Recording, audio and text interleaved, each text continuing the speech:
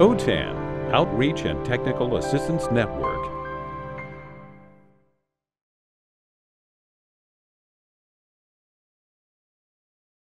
All right. Hello, everyone. My name is Marjorie Olavides. I am a project specialist for the Outreach and Technical Assistance Network, also known as OTAN, and I'd like to welcome you all to this month's OTAN Tech Talk. Our speaker today is Yecsenia Delgado from Hacienda Puente Adult Education, and she's also an OTAN subject matter expert. And today she'll be sharing with us accelerated learning, 5 tech tools to try with adult learners. All right. So Yecsenia, take it away, please. Thank you, Marjorie, and welcome everyone. I'm so excited to have this opportunity to present to you. So today's topic is going to be accelerated learning, and I'll be sharing 5 tech tools for adult education. So as we know, accelerated learning programs are one of the fastest growing transformations in adult education and across higher education as well.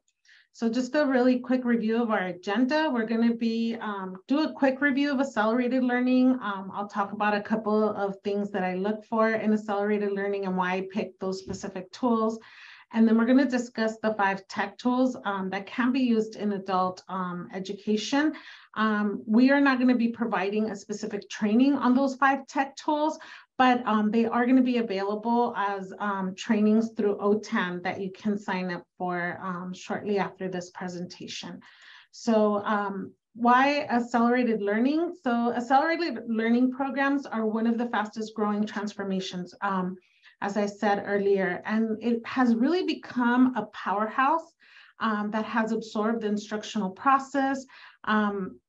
It really creates a highly engaging environment that's centered around learner needs.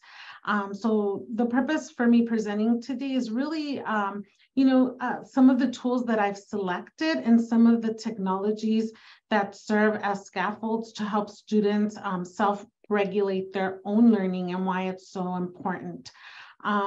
So one of the key things that I always talk about when it comes to changing our programs, right? So I talk a lot about accelerated learning. I've helped different programs take their year-long programs into shorter versions of them, 18 to 24 weeks when they were previously maybe 10-month programs. So I get really excited when I talk about this topic. It's really how much can I feed my students in what amount of time, and does it really work?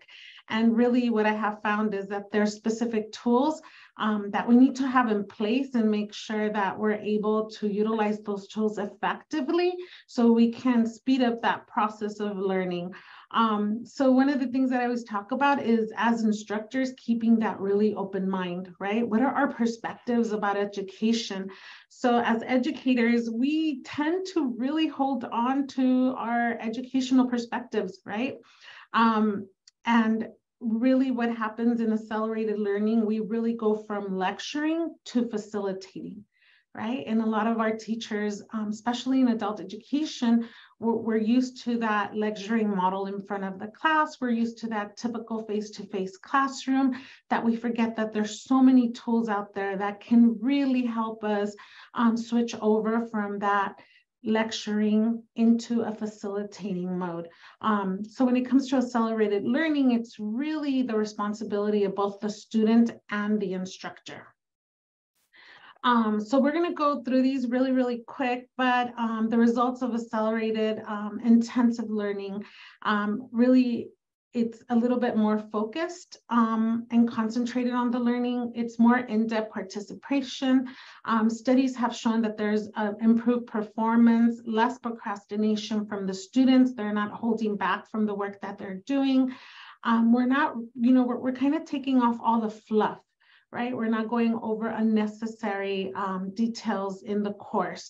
We're not filling in our time with all of those extra activities, but we're more focused in the objectives of the course and what they really need to learn in order for them to graduate from our course or complete the course, right? So what we have found through many studies is that there's a positive effect on future performance as well. They seem to grasp these concepts, and they seem to be able to really be able to go into the job field and complete some of these tasks that they're being asked to do.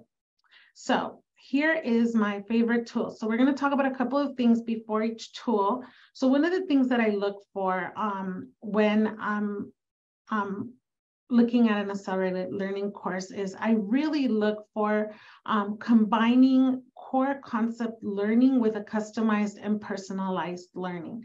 So one of the key principles that aids in the concept of learning really comes from our old, what we learned as educators from Vygotsky. And one of the things that he notes is that concepts are not works, but rather they're organized and intricate knowledge clusters. So this is a really simple and really profound principle. It means that while we must teach in that linear fashion that we're used to, we must also present concepts individually and in really small clusters. And we need to apply these concepts to real life scenarios somehow. Accelerated learning really hones in on this. And really what we're looking for is making sure that we choose a learning management system that is able to provide this for us.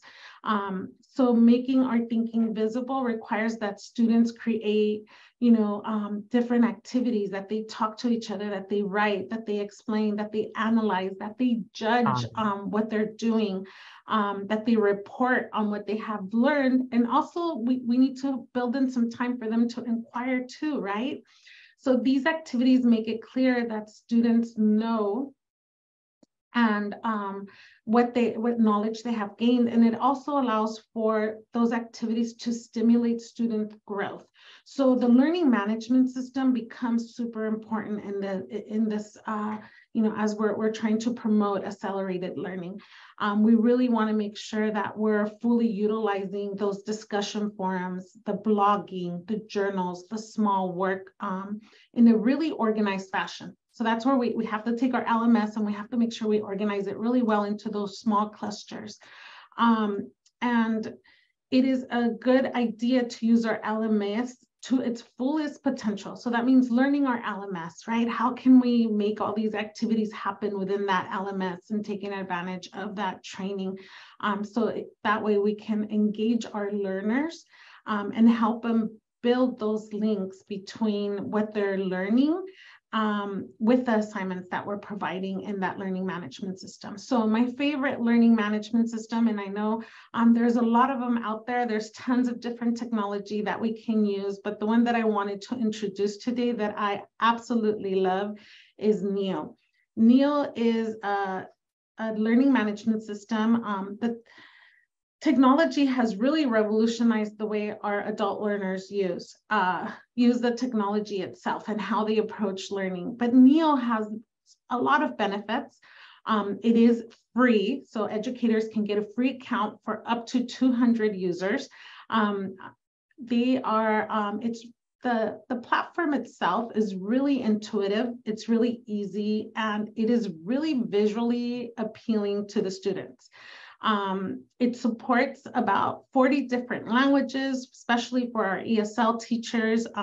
It's accessible on mobile apps. That's probably my favorite feature. The mobile application is amazing. I've seen it both on the student side and on the teacher side. I can literally, as an instructor, grade all of my assignments on my phone, and it's not like, it's really easy to use. It's super flexible. So I do love that feature, but my students love the Neo application on their phones. I've had students take my classes that only use their phone to do my entire course. And it's a career technical course with a lot of assignments, a lot of videos. So they literally just use their phone. They have told me that they don't have a computer or an iPad or anything like that, and they have used their phone for the entire thing. So it's a really great program. As we build in our learning management program that we use, we want to make sure that it has the functionality that we need for our student and the program that we're teaching in, right? And just remember that even though you're using that learning management system, we also want to make sure that we're present in the class itself through the learning management. The other thing that I really look for is I try and build the self-efficacy of my students, right? We want students to require a lot of interaction, and they must be able to take responsibility for their own learning. So for a lot of our students, if it's not digital, it doesn't exist. So for a lot of them, if it's not accessible to them, 24 hours a day, it doesn't exist. It doesn't help to have notes in a paper notebook, because if they don't have it with them, they can't study. So this means that content that students use has to be accessible at all times. Students want to learn, or they want to be able to access what they know everywhere. And that's where the learning management system really helps. But one of the other key things that I love using is my tool number 2, which is OneNote. And I love OneNote as a digital notebook. So I really use, because they're able to use it across all of their devices. There's a phone app for it too. And students are able to take notes and organize them. It is also a free application. There is key features that they can purchase, but the key application works perfect. It's basically a digital notebook. I highly encourage all of my students to have a digital notebook, and I actually require it for some of my classes where they share the notebook with me, and that's where I do some of my grading of their notes. They have to submit their notes. I love making it an interactive notebook where we put charts, we put pictures. I've used it with literacy students where they literally build a picture dictionary on a digital notebook, and it's had great success. The other features that I do love about OneNote is that you can have handwritten notes. If the student has a tablet or their phone, they can do handwritten notes, they can do typed notes, they can do drawings, they can do screenshots to upload on there, as well as voice recordings, and then any video links that they want to add to there. So it's just the quick access. And really this just kind of builds on them developing their own self-study skills, them taking organization of their own notes. The other thing that really helps with accelerating learning is those microcasts. As we discussed in the beginning of the presentation, it's so important to build it in small clusters. So microcasts are going to be your short podcast of no more than maybe 5 to 10 minutes. I usually try and keep all of my videos under 15 minutes. So microcasts can be broken down longer lectures, right? Think about maybe doing smaller videos for those longer lectures. Having them really concise as part of your online content so students are able to review them again. This is a great way to front load a lot of the information that you're reviewing as well before they do come to your in-person class. So we can provide instruction before they even get there. And the tool that I love using for that is Loom. So I create short microcast videos that are on the shorter end. Sometimes I have maybe 4 or 5 videos for one specific topic. It just depends. I usually utilize this to front load a lot of information. I concentrate on specific parts of content. This Loom application allows you to record, and there's other apps. This is one of my favorites, but there's other apps as well out there. But think about recording your video. You can record your computer, and you have a little screen where your picture shows up. So it allows you to record yourself, your camera, your microphone, your desktop, and then it also allows you to instantly share your videos with your students through a link. So this is a really great application that allows you to upload into your LMS or to send over to your students to provide them with a little bit more knowledge that's more specific, because that's what we want as we're trying to provide our students with as much information as possible. We also want to be able to add self-assessment opportunities to our students, allowing students to take more responsibility for their own learning. So really remember, the key to accelerated learning is to move from our direct face-to-face instruction to a more collaborative learning environment where they're taking responsibility for their learning as well. So we want to provide as many opportunities for self-assessment. Your learning management system may provide those, through quizzes, through different assignments that you give. But we really want to allow students to have the opportunity to grade their own knowledge, right? And this will help them, when we are able to kind of take a look at how we're doing, right? It allows us an opportunity to self-assess, and then it also encourages to build our own learning plans. If you know you didn't do well on something, then you're going to be coming back to class to an assessment, then you're more than likely to review those questions that you missed. One of my favorite tools for that, my tool number 3 is Quizlet. I love Quizlet. I use it Quizlet Live. There's different things that or that you can do. The students have an opportunity to actually do flashcards on their own. There's also a phone app that they're able to use. I usually put the links to my Quizlet in my learning management system so students can just click on it and access their flashcards immediately. There's quiz testing opportunities through Quizlet, so it really helps them prepare for a test. And then the best part about Quizlet that I love is students engage in these activities, but you can also do live features when you're in the class where you can take the quiz and either do individual assessment, or you can do group assessments where they're playing against teams against each other. So it's really more of a study aid application that's designed to engage students, but it's also really a self-reflection tool where it allows students to see where they're at. So I do love using Quizlet. That's another tool. And we also want to be able to provide our students with collaborative learning activities. So collaborative learning activities is going to help them build both on the social and academic goals. Not only does it enhance the learning experience and it helps them absorb that information, but it also connects them to the class.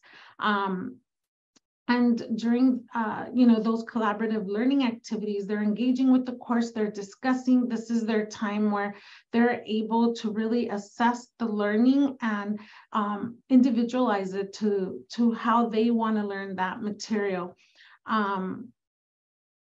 So what I like to do for collaborative learning, and this is actually my tool number 5, I just realized it says tool number 3, but this is tool number 5, and this would be Padlet. So remember, collaborative learning activities allows for opportunities for them to develop a learning community with the other learners in the class. So Padlet is a tool that enables that interaction and that collaboration, whether they're doing it individually or in the class, but it allows them to communicate with their students, their teachers, their peers. So Padlet is basically a digital board where the students can post their ideas. They can post comments. I love to use Padlet as a brainstorming board. So sometimes when I have a paper that's due or we're going to be doing something, I use it as a brainstorming tool where everybody comes in and then they grab ideas from each other, right? And that helps with their research. I also use it as a closing activity to debrief from a topic. So this helps our students stay motivated and engaged and build their attributes that they need for that accelerated learning. So this was actually my 5th tool, Padlet. My biggest recommendation when it comes to accelerated learning is to do what works and keep searching for what works better. There's tons of tools. I shared with you the 5 tools that I love using, but there is lots of tools out there that we can use, and we need to be able to modify that to what is our class like, right? So really, accelerated learning is rooted in creating an environment that's conducive to higher order thinking skills and designed to connect the learner performance with direct outcomes. So the applications that are being used are endless. There's tons of apps, and it can be daunting, right? Because there's so many apps, there's so many ways that we can record videos. There's no simple application that's perfect for every instructor or it's perfect for every learner to learn from. But the more applications we learn about, it allows us to kind of pick and choose what applications we feel are more interesting or what applications we feel are easier to use. And we're able to start using those from our students. Remember that try it out, try it. Allow your students to try it with you and have fun with it. And then if it works, you keep, you keep using it. If not, there are other tools out there as well. So thank you for allowing me this time to share these 5 tools with you that I'm really excited about using in adult education. Thank you so much for being here. I'm going to hand it back over to Marjorie. All right. Thank you, Yecsenia, for all that great information. And I would also like to thank all of you for coming to this OTAN Tech Talk. If you have an ed tech tool or some tips that you'd like to share with the adult education field, go ahead and email your idea to support@otan.us. We also encourage you to subscribe to the OTAN YouTube channel, where you can view archived tech talks as well as view other OTAN videos. You can contact OTAN for additional services, including free professional development at your site. Just visit the OTAN site at www.otan.us or contact us by phone or email. And thank you again for watching today's OTAN Tech Talk.